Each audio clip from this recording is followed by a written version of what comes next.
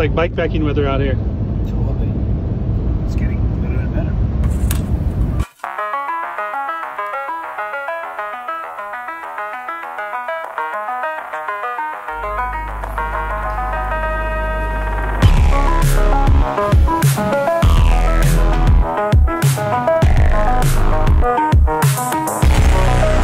I am out here in Hot Springs, Montana with my buddy Isaac, and we're gonna attempt to do some very cold weather riding. Got 35 miles to do today to our overnight stop. Right from the get-go there's a problem. Usually this place is supposed to be less snowy, and it's actually more snowy than where we live, so it seems like a bad idea, but we'll see. I don't know what we're doing out here. The best snow we've had in a while in Montana. And for some reason we're not backcountry skiing, we're cycling.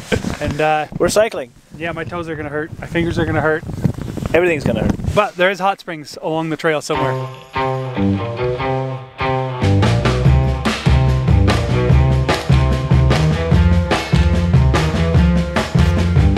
On a scale of 1 to 10, how should you do it? 9? Oh, wow. Yeah. Thank you. Yeah. I'm not good myself.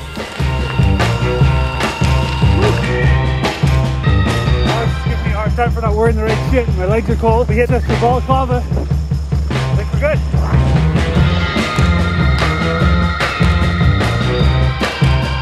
So we're here now, and we're attempting to get up the ridge. Pretty much we go, stay on this thing, left, up into the deep snow, push our bikes to the top of Irvine Hill to our final destination. Which is? Hot Springs. Is there a hot spring there? You said there's hot springs there. I don't know. Are they?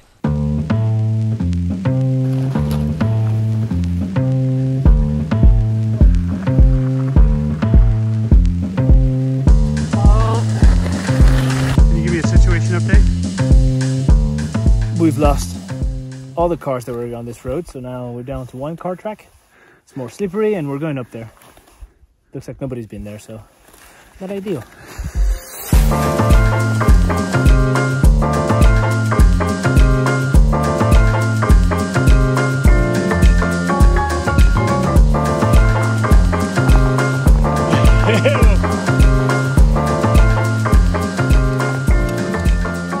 Are we lost? Slightly. So we've missed a turn and now we're on the other road. Still didn't see the other road. Oh shit! Oh! Almost went down.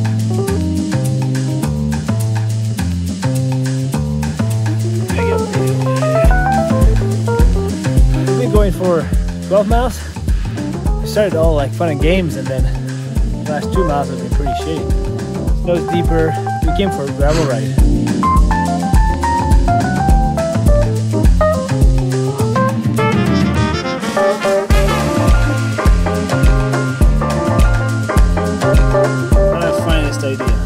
Boring, hard.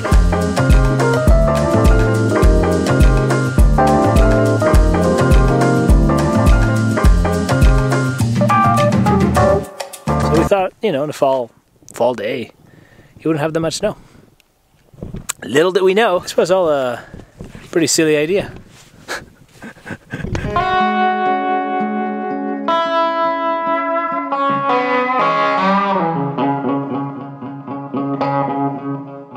Isaac just went off the road there. That was not the line. Yeah, that was not the line. That was really cool. We're just talking, and then at some point, he's just off the road. Nothing you can do. Woo!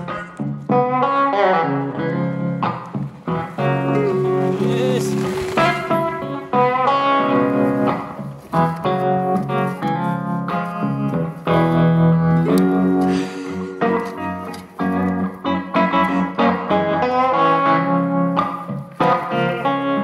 He's over. He's made it.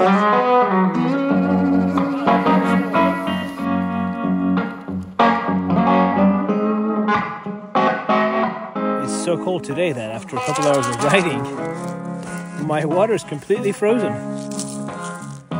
It sucks.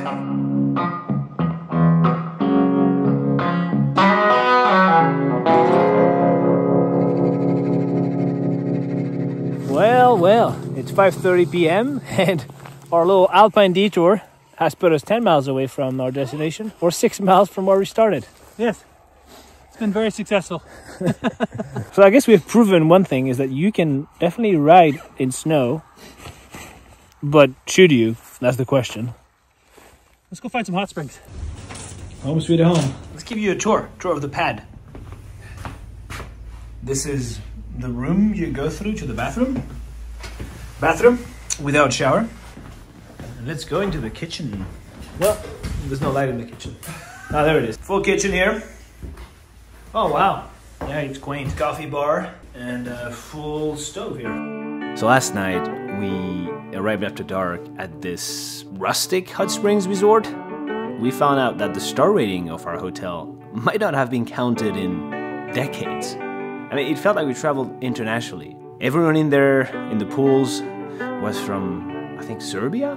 And Isaac and I totally felt like foreigners in the middle of nowhere, Montana. It was surreal.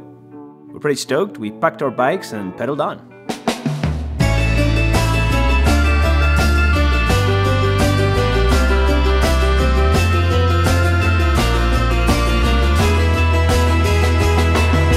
The hot springs this morning. Man, it was brilliant. It felt like we were traveling far away somewhere.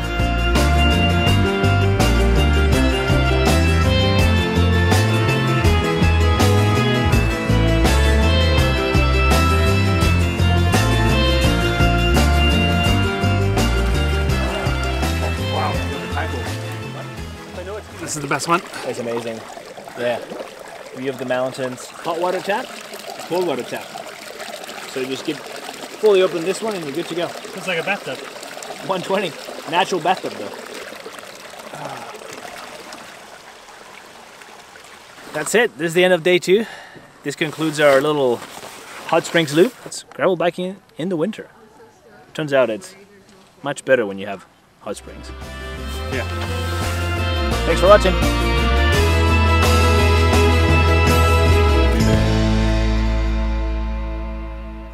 We're back to the studio. So you've seen Isaac and I do our bikepacking adventure. Things didn't work out as planned, as usual. The weather really wasn't what it was supposed to be. That actually takes me to this part of the video, which is the gear I use for bikepacking. Let's start with the principles, the basics, the bike. This is the BMC URS LT. It's the gravel exploration bike from BMC. Weighs about 9 kilos as a large frame, roughly 18 pounds, 19 pounds, which is pretty light. She's all carbon.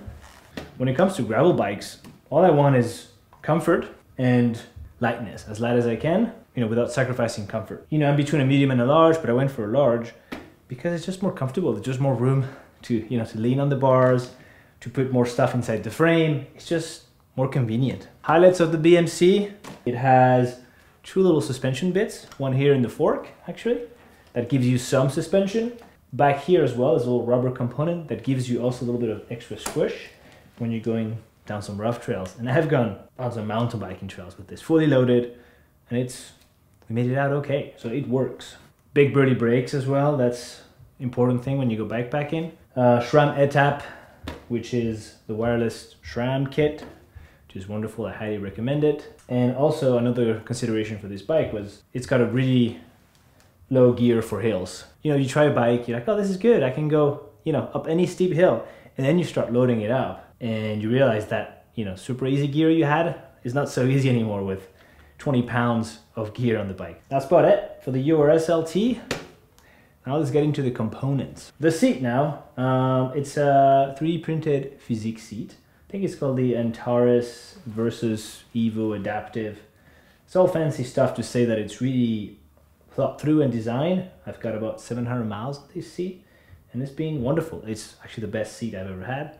There's just no pressure points or numbness on it. So this is my go-to seat. For the pedals, I went with the Crank Brothers Candy. Kind of light. It's not the lightest in the game, but it's bikepacking. It doesn't matter, so much. I like them because they're easy to get in and out. Easier than the SPD, like the Shimano ones. Also a bit of a wider base, which gives me more perch, when you gotta push on these uphills. The bars, They're stock for 40 millimeters. I'd say the rule of thumb is to match the shoulder width to your bar width. It's actually nicer to have wider bars for comfort, and also because you can have a bigger handlebar bag and put more stuff on the cockpit. So when in doubt, just go a little bigger. Bar wrap. This one has the stock one, which is 1.8 millimeters. If the bike has a bit of suspension, I go 1.8, 2 millimeters is enough. If the bike has no suspension, or I'm gonna go on some really rough roads. My other bike there, the Bear Claw, is double padded, which equals to about 3.6 millimeters, so there's 2 wraps on it. And I've just seen also that Lizard Skins, which is a wrapping company, has some 4.6 millimeter wraps. That's it for the bike. Shoes. These are the Fizik Climas. They are waterproof. They have this nice little boa thingy. Close them tight. They have this nice gaiter as well that I appreciate. They're really good at keeping my foot dry and warm. I don't wear them in the summer because they get a bit clammy, but all shoulder season, these are great, man. Nice sole too here, which is good if you want to go take some photos or just explore out of the trail for a bit. Just feels like you're wearing normal hiking boots. Highly recommend these. Helmets. This one is my favorite I've ever had so far. It's from Oakley, super light, breathes well. It has MIPS, which I recommend. You know, it tends to protect your brain if you fall. A nice little bow at the back too. I mean, I just want the helmet to breathe well and attach and adjust easily. You know, it's just a helmet. I don't want it to think about it. And this one does that. Going down the equipment line, riding bibs. But for summer, I rock the Assos ones. The reason why I rock the Assos is because they have a lot of cush. Tried several brands, including the Pearl Izumis. I've landed on the Swiss-made Assos. These have a few years of use already, and they're still almost as cushy. And for fall riding and even winter riding, this company called Gore, which are the makers of Gore-Tex. The pad is integrated already, pretty cushy. Not as good as the Assos. They're also Gore-Tex Windstopper and fleece lined, which makes them kind of perfect. If it's gonna be really cold, I throw an extra pair of shell pants that I'll show you later. Onto gloves now. These are from Puck. They're one of the cheaper ones, the $45 range. What I look for a glove in the summer is really minimal padding, because that's what the bar wrap is for me. And a lot of breathability. You know, and even on the big uphills, I'll take the gloves off. But these breathe a lot on the top of the hand, and the palm is also breathable. So I've been loving these. For spring, fall, I ride with these, also from Gore. Also the same material as the bibs, the Gore-Tex Windstopper. They have minimal padding as well and some really cushy insulation. Been loving these as well. And on the trip we just did, I actually brought a pair of very thick mitts like these for the sections when you hit the highway and you're going faster, it's cold. These are lifesavers, always bring them with me. These are from Hestra. I like them because they're just not too bulky. They don't have like a full leathery bit over them, which makes them practical and light. Boot covers. Essential to cycling. These are from Gore as well. So Gore-Tex, I've never had these soak through in the last 2 years. Actually, Chris Burkhardt got me into these. I appreciate him for that. Just a little Velcro behind and then you're good to go. I use them for the cold. I actually wore them in the video you just watched. And I also use them when it rains a lot. When it rains that much that you shouldn't be cycling, these I put on my shoes. Moving on to bikepacking bags, which is the name of the game when you're doing this. Let's start with my favorite, the Mighty Tailfin. So this is really clever. They make a bunch of saddle bags that essentially you cinch your saddle, but they all have lateral sway because they only have 2 points of connection. This is clever because it has 3.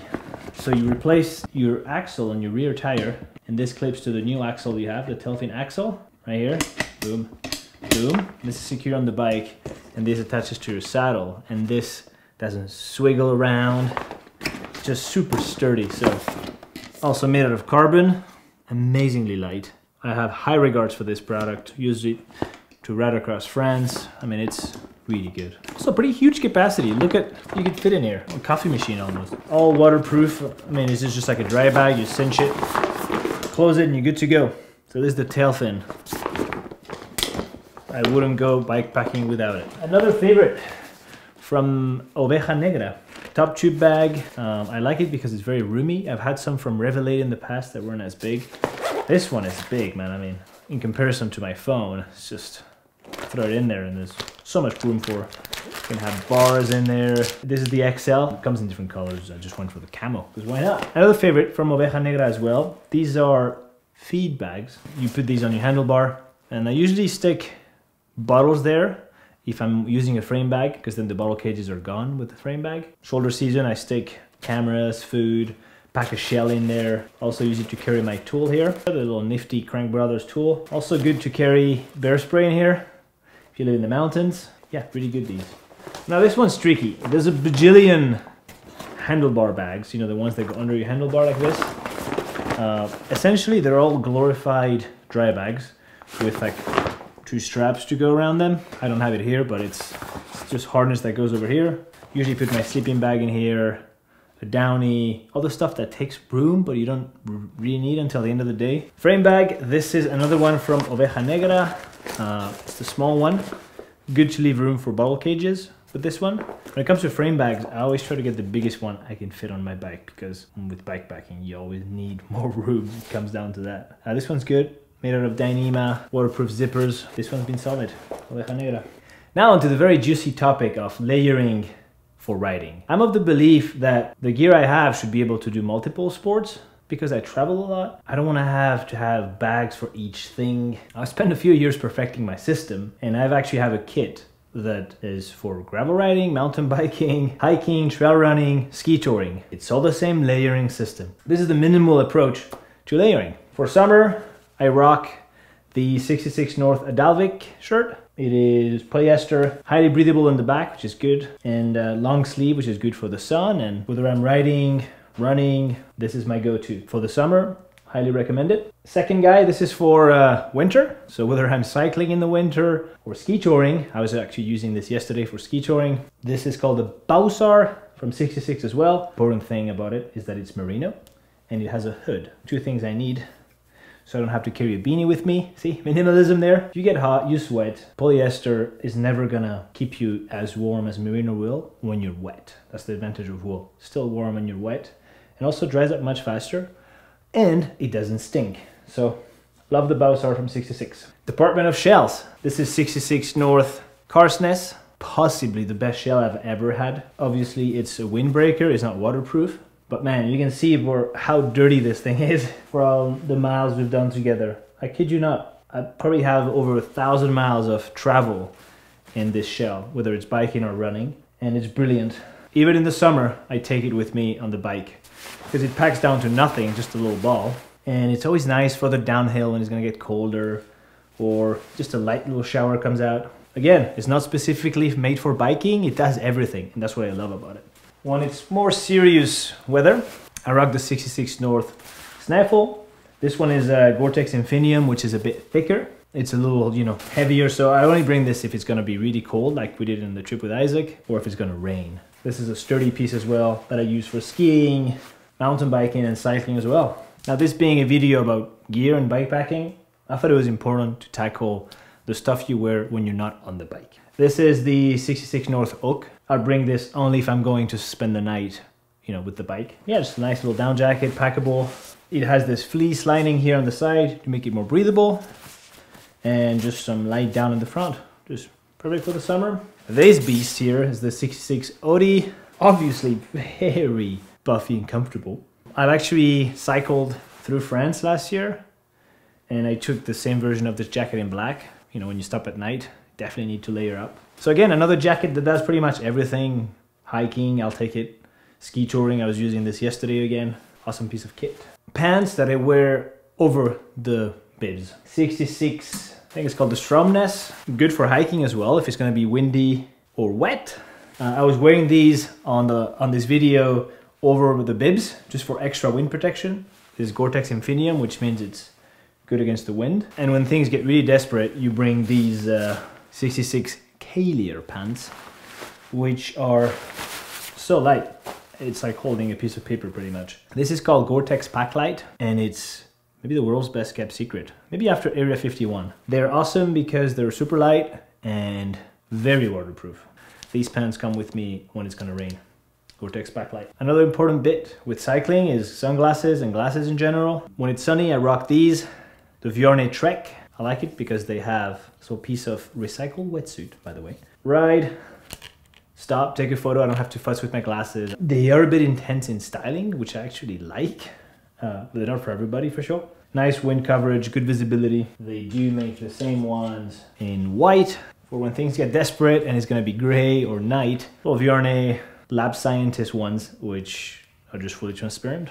Good wind coverage and super light. I'll link the model below too. Onto accessories. Two things I use is first off this very watch actually, Suunto Peak 9 GPS.